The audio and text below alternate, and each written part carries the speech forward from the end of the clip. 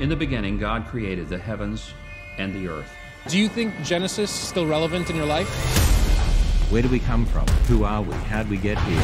It's 2,000 years old, and it should not be adapted for modern times. We want to be our own gods. We want to make up our own rules.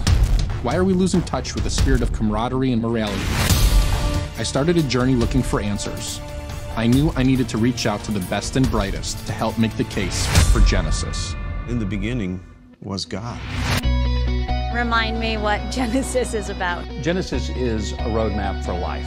This country of the United States was not built by those who waited and rested and wished to look behind them.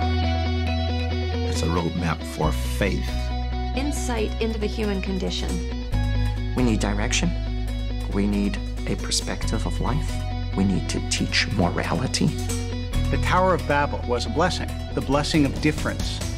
I believe that Genesis, for America in particular, is a sort of cautionary tale in many ways. Can we truly say, as a nation, that we're meeting our obligation? We just want to cut spending. Mr. Mandela's dreams are coming true. 3,000 jobs. I believe in evolution. Joe, let me make my point and then you can dismiss me. The fact that we can even communicate is a miracle. How can you look at this and tell me there's no God? God is available personally to each and every one of us. How to fix our economy, how to build a family, how to speak to one another, how to combat racism, and how to plan for the future. What God intended for the world to be is in that book. We have an obligation to help in the repair of the world.